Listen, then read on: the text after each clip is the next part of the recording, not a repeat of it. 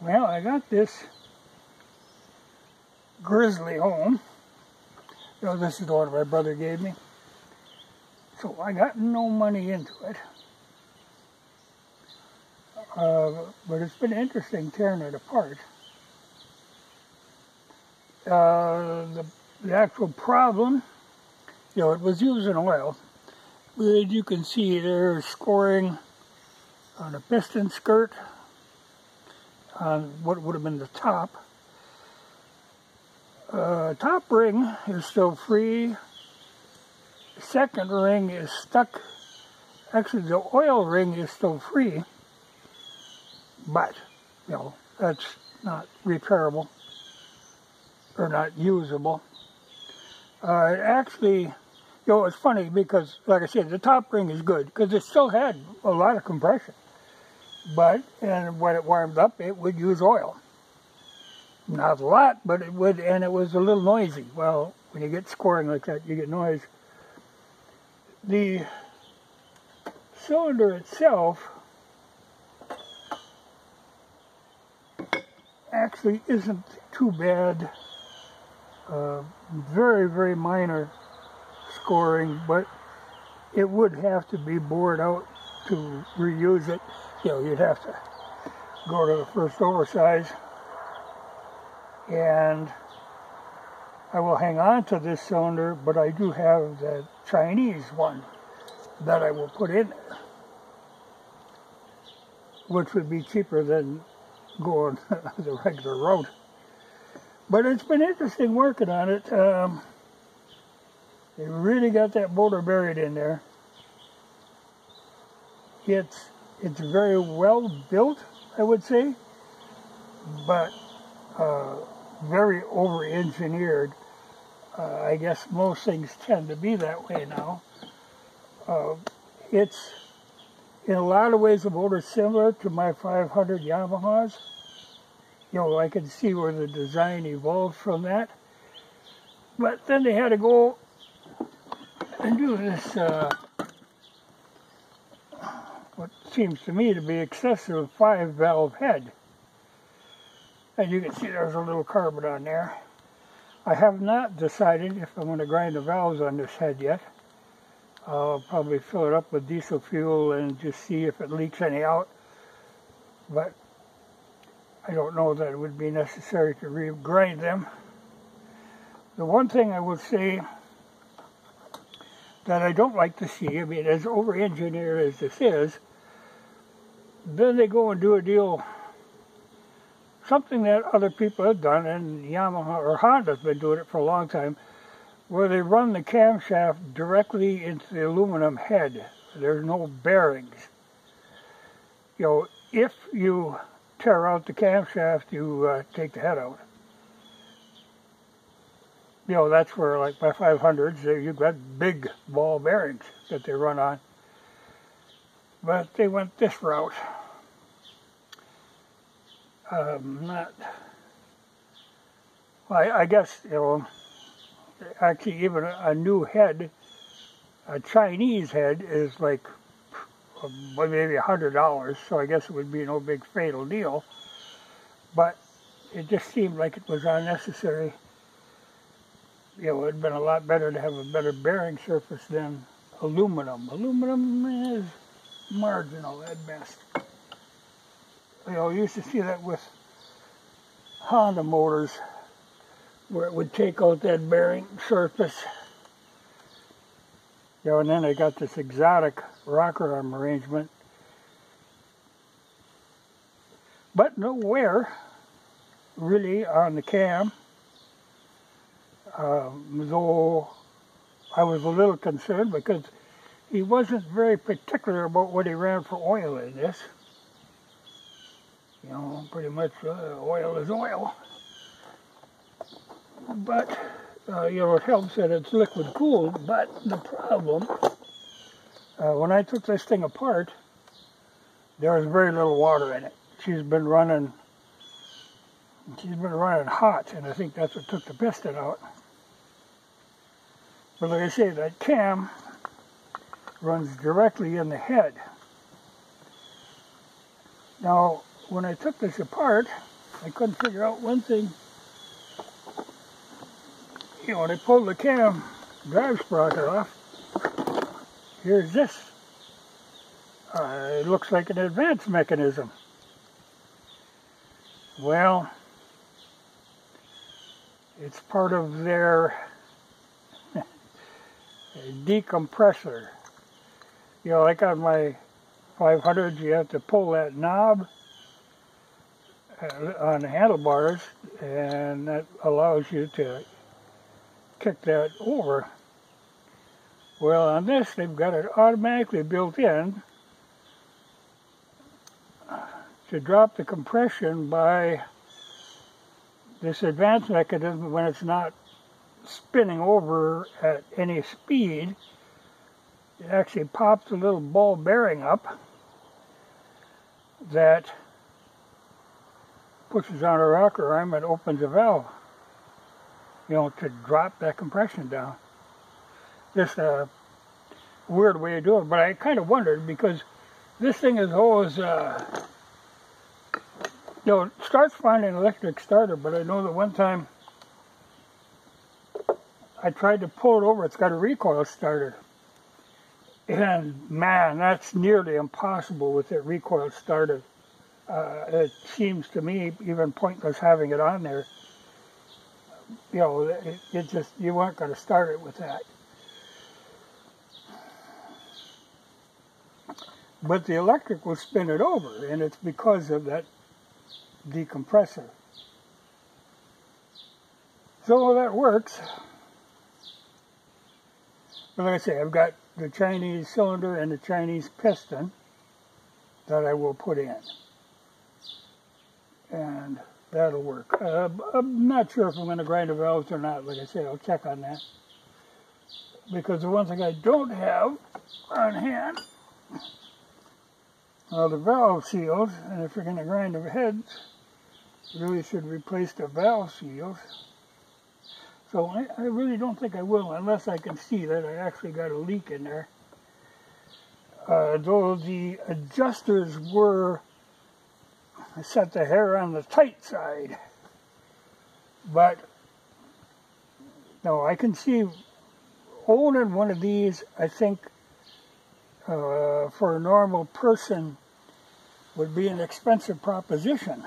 And I think maybe that's why a lot of these don't get the regular maintenance done on them, because I really don't know what they would charge you to like set the valves, because they got this motor so buried in there, you have to take a heck of a lot of stuff off, all plastic, but you've got to take that all off to get to the point where you can actually adjust the valves. And even then, you know, like the exhaust valves are way back under, you know, it's all touchy-feely kind of stuff.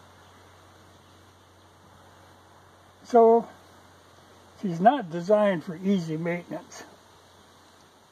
I suspect a lot of these just get run into the ground. Like this one pretty much was, you know, it was like what they say about horses, ridden hard and put up wet. So this was ridden hard and put up dry, because there wasn't a cup of water in that damn cooling system. So basically it was cooling with the oil, and like I say, the oil was marginal. But just very hard to get at things. It's a tremendous pile of plastic I had to take off. And it's the first time I run into these. Everything is held on with these little plastic clips, you know, where it goes in, and then you pop this down, it expands, and that locks it in. That's what holds all this plastic garbage on. Well, I don't think they're designed to be a one-time use thing, but they invariably end up being that. I think there's about maybe a half dozen of them that didn't break apart trying to get them out of there. You know, I don't know why, you know, you don't use a nut and bolt like a normal human being, but I think they're quick to assemble. You know, pop, pop, pop, you know, so I guess that's why they use them in the manufacturing. But I think if you go to service one, you'd have to replace a lot of that stuff. So them I don't have on hand, so I had to order some of them. And not uncommon, I guess they use them on all cars now, or held together that same way. But like say, even, like I say, there was very little water in this thing. There is a overflow reservoir that sits on the outside, but they have a lot of faith in that because the radiator up front is absolutely buried under all that plastic. You have to take off the racks, you have to undo a bunch of wiring, and there's a lot of wiring on this thing. It is not a simple design. It's funny, you know, the thing can't weigh a lot because it's just a very minimal skeletal type frame, then a whole lot of plastic. The motor is completely covered with plastic. Not really made to be serviced. And there were things like, well, okay, this is the exhaust, and of course buried in there, and it had a heat shield that ran all the way back, aluminum heat shield. Well, that thing was all wore out, you know, the vibration, and it slopped around on there and made a horrendous racket. I think a lot of the noise when it was running was coming from that exhaust shield. So I'll have to do some modifying with that. And I think what I'm probably going to do before I put that shield on is wrap the exhaust with that fiberglass header tape. That will quiet it down some. And it will also kind of give something for that heat shield to sit against. But I'm going to have to do a lot of washers and stuff to make that heat shield work. But with all this plastic, the heat has got to be shielded or you'd melt the thing down.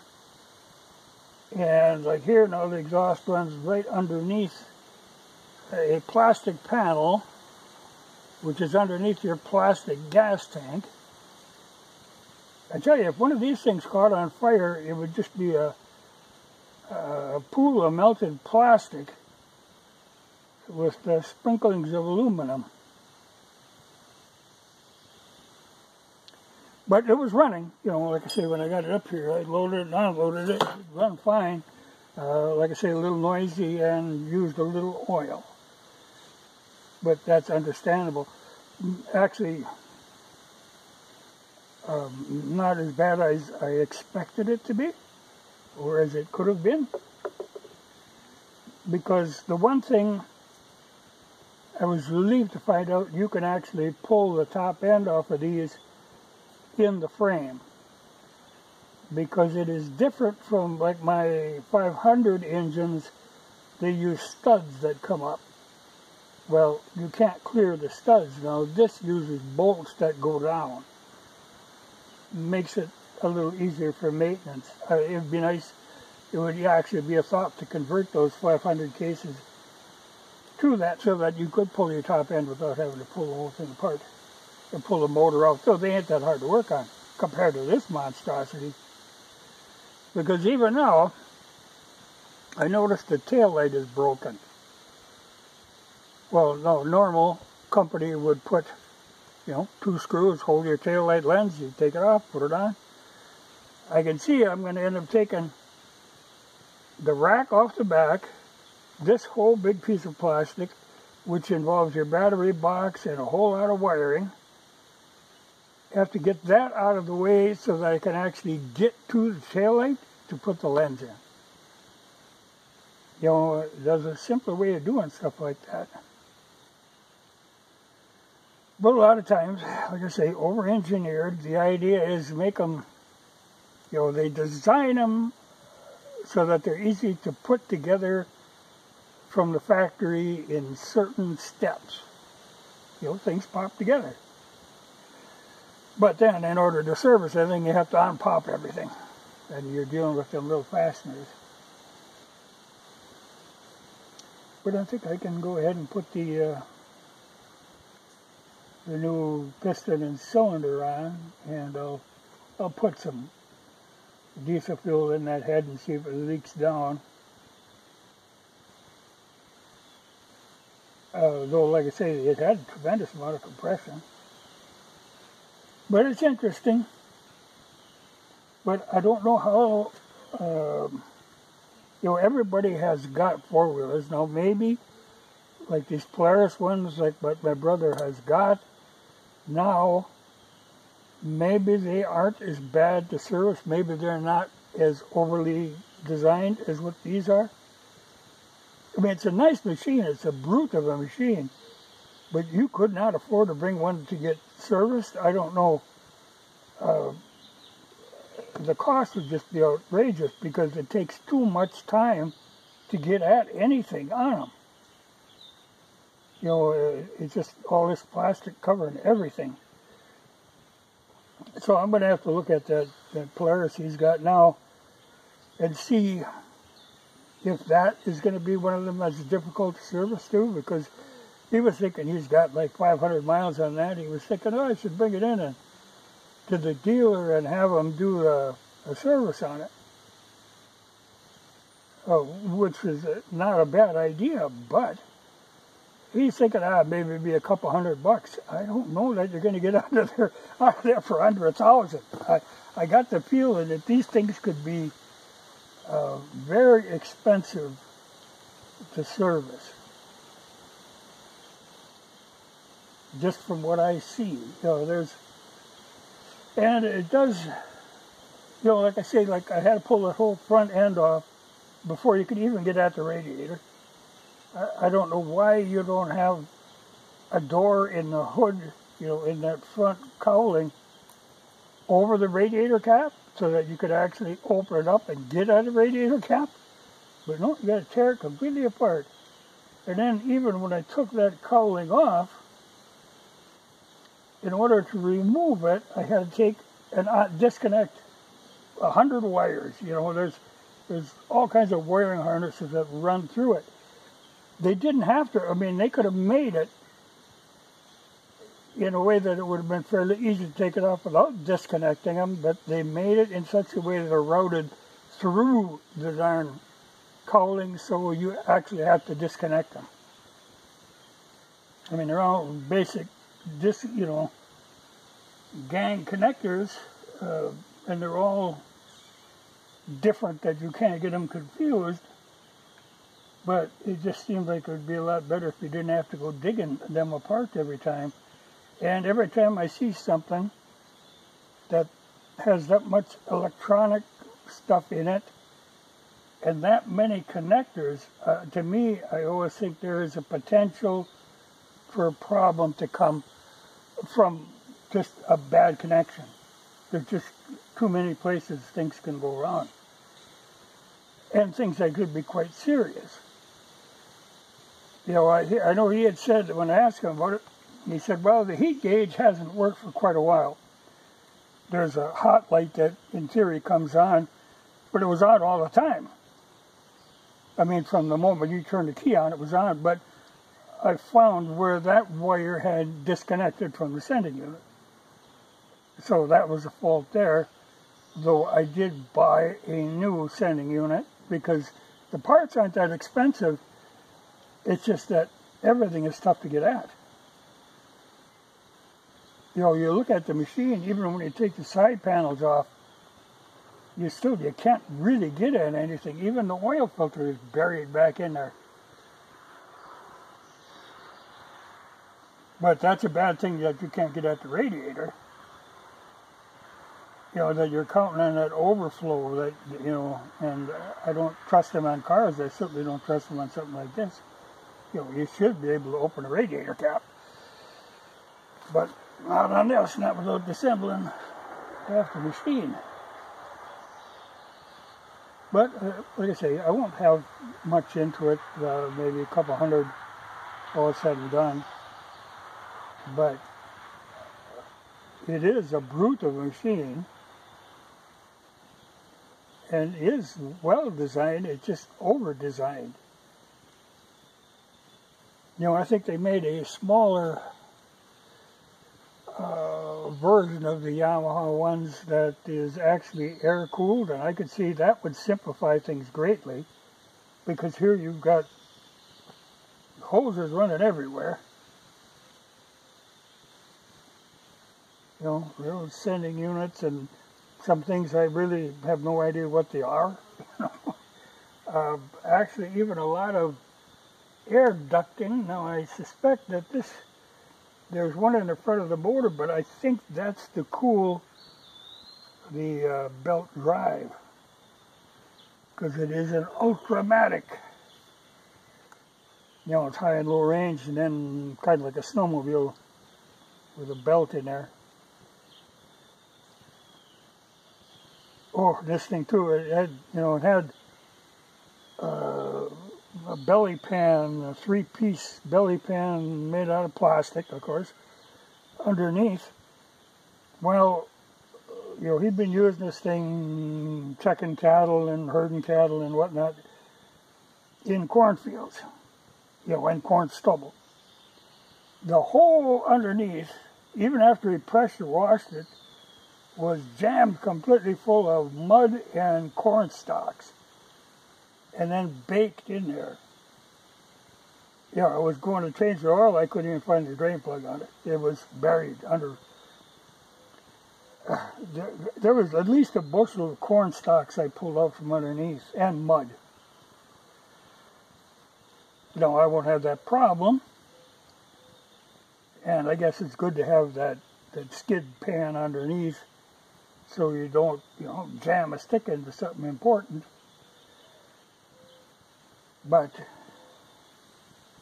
there's a lot to it. It just seems a bit much in a way. But it'll be a good machine. But I really wonder, how people can afford to drive these things, because they're all over. Everybody's got these things. Every farmer has got one, and there's kids tearing up down the road all the time on them. Well, somebody has got to service them at some time, and God, that's got to cost a lot of money. I just can't imagine. I'll be curious to see what he ends up paying to have that first service on that machine that he's got now. But it can't be any worse than this as far as getting at, like, to set the valves and that sort of thing. Because this, like I said, you got to tear a whole bunch of plastic off to get anywhere near where you can get at the valves.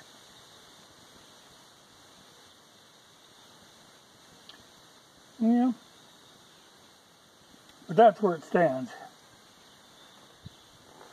Then I'll maybe go at that tonight. Well, I got to clean parts up, and I'll put some diesel fuel in that head and see where I'm going with that. Because I got everything I need to do it except the valve seals. And I don't know if I want to break them open unless I have to. But at least I found the problem. And I know what caused it was no water. That and a combination of pretty crappy oil. But I think, I have the feeling that these things just get driven into the ground and then parked.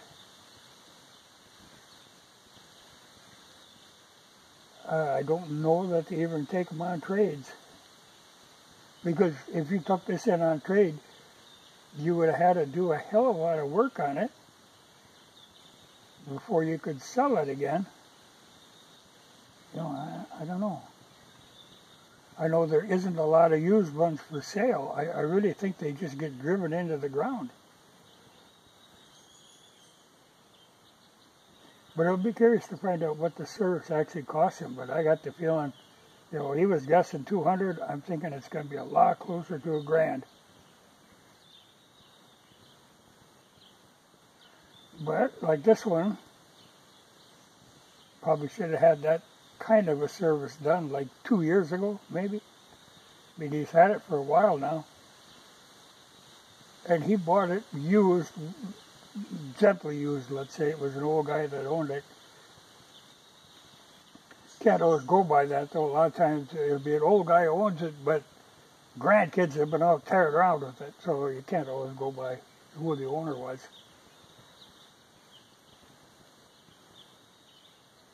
I think there's going to be a lot of these turn up,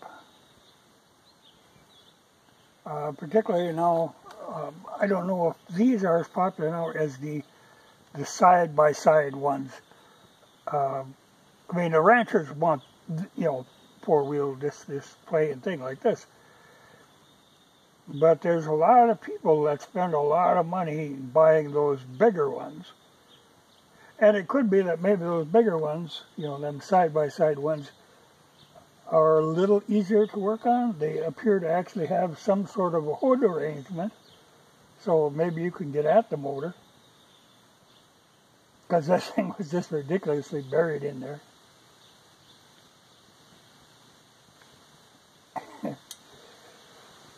But it'll go back together.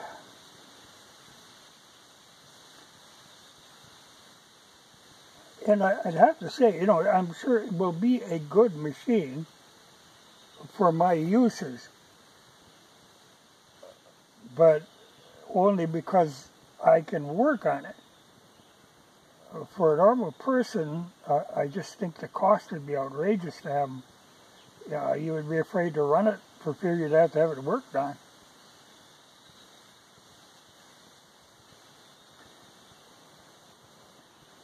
Well, it's interesting. For me, not so difficult to work on, only because it's, you know, like I say, it's really the motor is kind of based on what my 500s are. The layout of the parts is kind of the same, and you know, so it's not a big mystery. It's just not as simple. If you had this frame and this drivetrain, and somehow convert it to put one of my 500 motors in there, I think you might have something. I should probably keep an eye open if I ever run across. I got extra 500 motors, but this is all shaft drive. Now, say if you had the chain drive, would be an easier conversion. But I think you could make a hell of a machine then, and completely avoid the water cooling. You know, if you could get plenty of airflow through there. Obviously, it wasn't. It was oil cooling is what it was doing now, because there was no water in it. So it had to be just the oil that was keeping it from getting any worse than it did. But it does not surprise me at all that this piston is scored up. Considered what I saw when I tried to drain the water out of it. But to bury something like that, a pretty vital piece, and then absolutely bury it. You know, I don't see the sense of that. But I guess maybe if you didn't have all the racks on, it would have made it a little easier. Because this had racks and a bumper, you know, maybe a stripped down more model wouldn't be so bad. But God, I mean, how hard is it to put a little door to open up to get at your radiator cap? And I was beginning to wonder where the hell the radiator was, because I couldn't, you know, looking at it, you couldn't see the damn thing. It's buried. But the whole drive seems to be in good. There's no ripped up CV boots or anything. You know, it's a solid. I'm sure it must have been an expensive machine when it was new, because it has to be like the top of the Yamaha line.